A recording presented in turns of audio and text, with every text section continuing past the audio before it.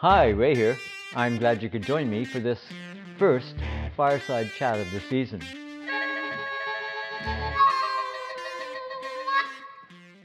Do you miss concerts in this time of lockdowns and social distancing? I know I do. So I thought I'd take this somewhat nostalgic trip through the music and the musicians that have inspired me and a few I've been lucky enough to have photographed over the years. And one proviso before I begin. I'd have liked to have included more of the music I'll talk about in this video, were it not for the kind of copyright issues people like Rick Beato deal with all the time just in reviewing music. But do check out Rick's excellent channel.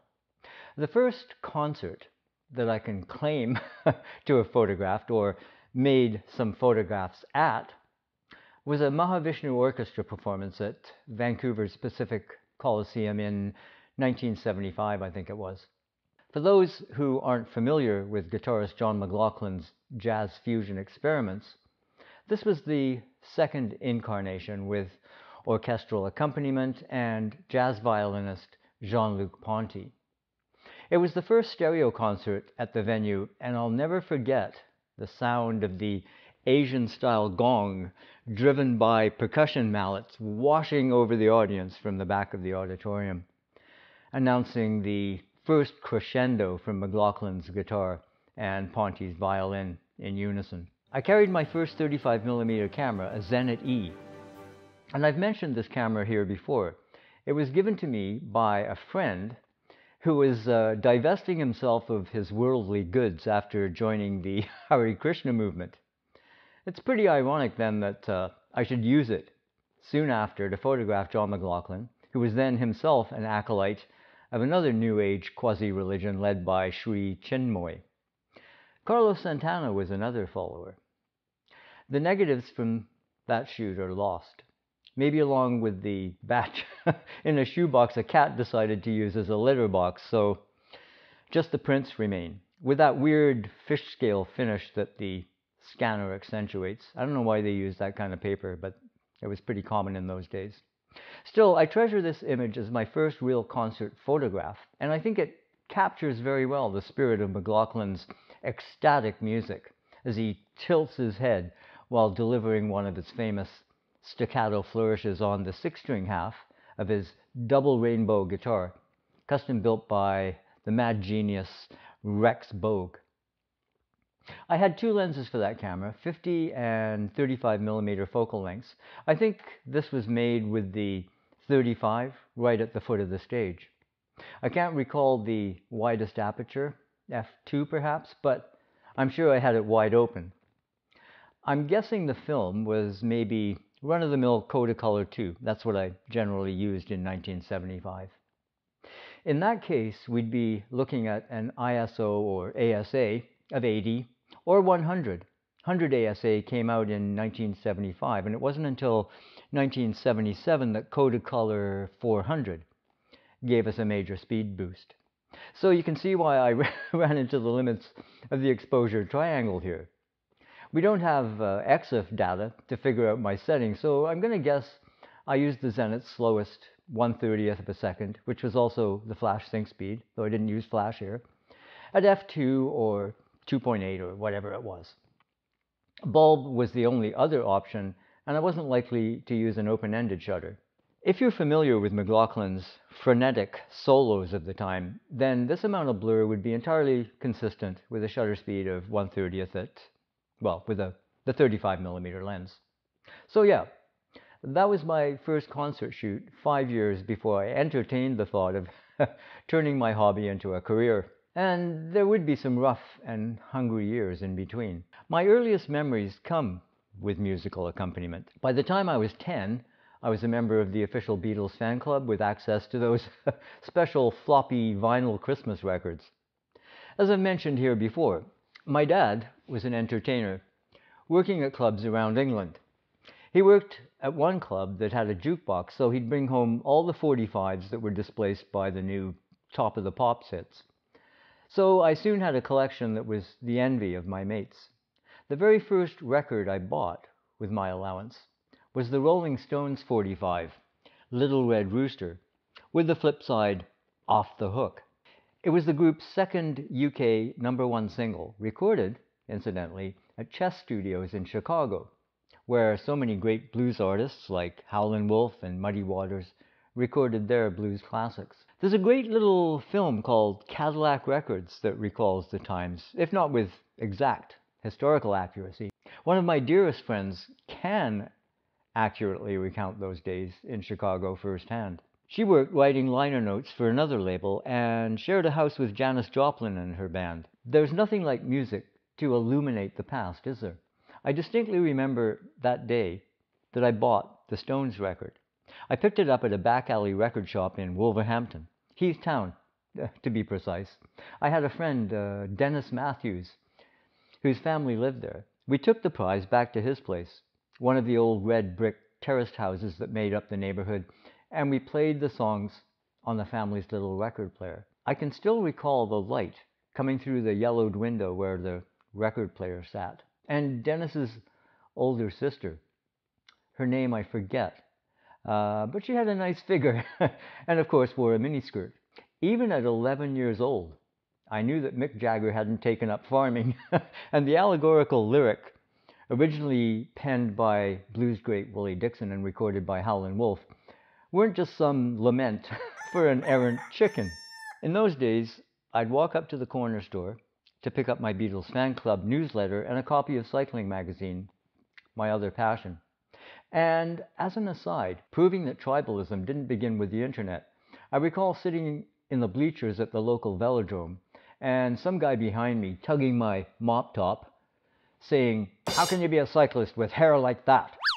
Conversely, when I began shooting fashion in Vancouver in the early 80s, some guy wondered how I could possibly pretend to understand fashion trends. "You're a jock, aren't you?"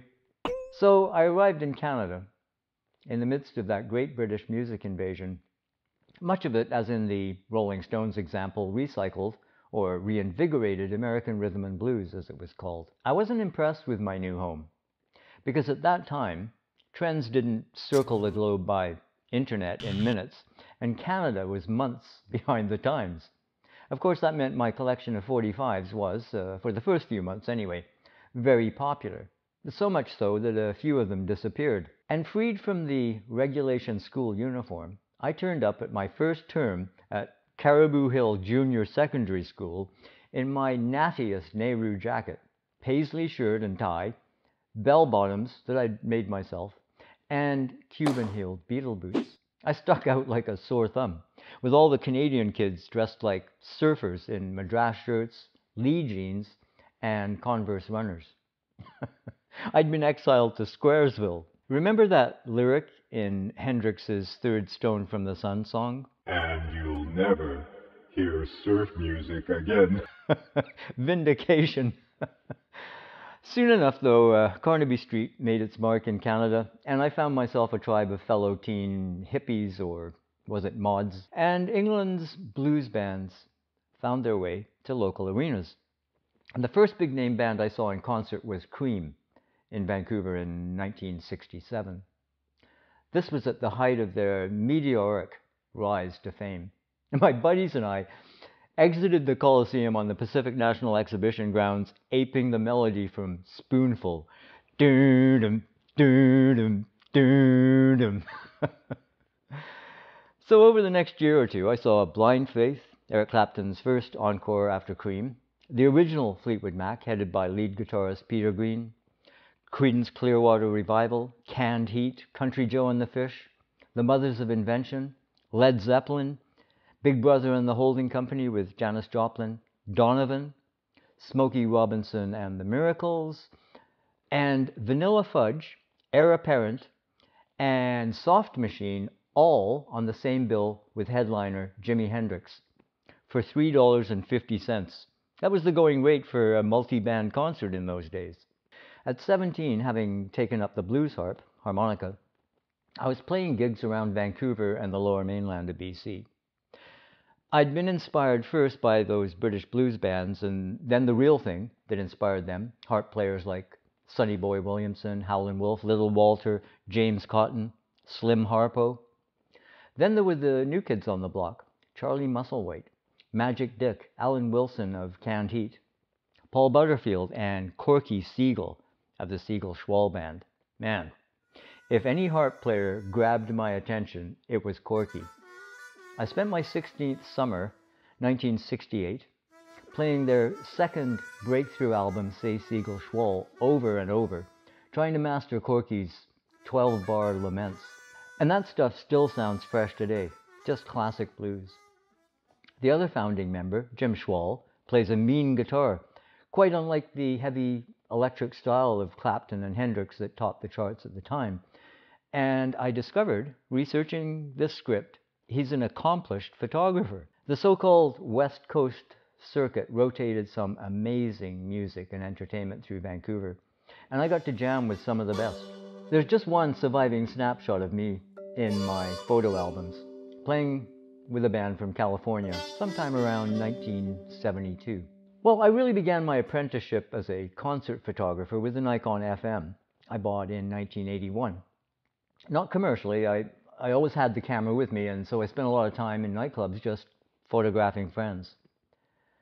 I just saw the results as documents of the music scene in Vancouver at the time. And a lot of great bands came out of that scene, and studios like Network Records flourished. Bands like Bob's Your Uncle, Moev, Skinny Puppy, and the Grapes of Wrath. There was the Beverly Sisters, No Means No, DOA, playing a range of music from punk to industrial to new wave of the time. It really was one of the most exciting times for music in BC.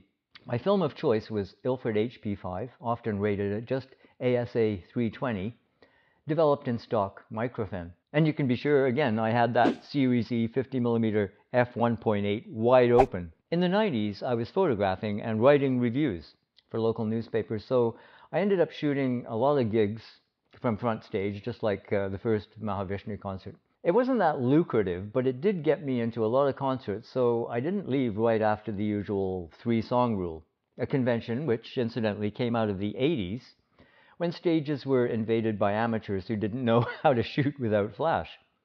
And rumor has it that it was Bruce Springsteen who got tired of being blinded, and the compromise 3-song rule came about. By that time, I'd succumbed to autofocus, mostly using a Nikon F90X, usually with a 300mm f4 AF. Man, what a beast that lens was. And why did I sell it? Well, to buy into the Fuji mirrorless system, but more on that later. I shot mostly black and white, so I could develop and print right after the show and write my review while prints dried. At that time, I also began scanning prints, then negs, and submitting digital files. That also coincided with the release of Ilford's Delta 3200 black and white film, which I adopted enthusiastically. Of all the concert photos I made during that time, I treasure the shot of Long John Baldry, arguably one of the first blues singers in the UK. Members of his early bands included Mick Jagger, Jack Bruce, Charlie Watts, and Reg Dwight, who combined fellow band member Elton Dean's first name and Baldry's to launch his solo career as Elton John. My best photo of Long John was a gift from him. He played right to the camera. Undoubtedly the best showman I ever had the pleasure of photographing. Sadly, just 4 years before his untimely death in 2005. I preferred Delta 3200 to fast color films available at the time, which I often used for fashion catwalk shows because, well, fashion. For concerts, I just preferred the look of black and white, and I still often convert digital files. When shooting with the Fuji camera, I like the Acros film simulation. It produces a nice image. Of course, the days of ISO restrictions are pretty much behind us. Shooting now with the Nikon Z6 in particular, I can get acceptable results all the way up to 6400 and beyond. I mean, compare the latest digital results with that Delta 3200. And I wasn't agonizing over the grain in those shots. It's part of the gritty look of the stage. The Fuji X-Pro2 isn't bad, but as many people have said, skin starts looking weird over ISO 3200. I don't know if that's been fixed in more recent cameras. At the dawn of the 21st century, it dawned on me that digital photography was the future, kind of like mirrorless is today. At least that's where manufacturers were taking things. And digital certainly made sense for photojournalism. So I invested in a camera that I could use with my collection of Nikon glass, a Fujifilm Fine Pix S2 Pro, based on the Nikon N80 or F80 body in Canada. At the time, 2002, DP Review referred to its 12 million pixels as astounding. Anyway, I stuck with that camera and its hit and miss focusing to produce thousands of photos of everything from bicycle components to bike races and musicians. Since then, I've owned Nikon APS-C cameras like the D7000 until I graduated to full frame with the D800, or no, the D600 first and then the D800. Of course, like most people these days, the camera I always have with me is attached to a phone, and I made a few concert photos with those, which are at least good enough, not as good as, I don't know, the old Zenit, to preserve a memory. Now I use the full frame Z system for most things, and the Z6 is incredible in low light. And I can't wait to see what the impending Z9 can do, if the performing arts can weather the present global disruptions. There's always the street for musicians as well as photographers. Along the way, I've used various formats to document the busker's life. I did get to shoot a bit of theater before COVID struck, and I was very happy with the Z system with the adapted f-mount lenses. And last summer, things started opening up a bit here. I think governments decided that the natives were getting restless. Vaccination levels were rising and the economy was tanking. And speaking of the economy, COVID has been a disaster for concert promoters, venues, and the artists themselves, not to mention photographers who specialize in the genre. I did manage to get out to one gig last summer with the latest Z-mount lenses. Admittedly, I found it stressful, not using the Z gear, but because people were still wanting to shake hands, a few drinks, and everyone forgets the protocols, right? Now we've got yet another variant to worry about. And not because of Delta or Omicron mutations. Just a minute, I think there's a band name to be had there. But I don't think I'd chase this specialty today. Not that I ever did, but from what I can see, it's a crazy market. While I've been putting this together, I shared a couple of photos with pictured artists, and they were grateful for the memories.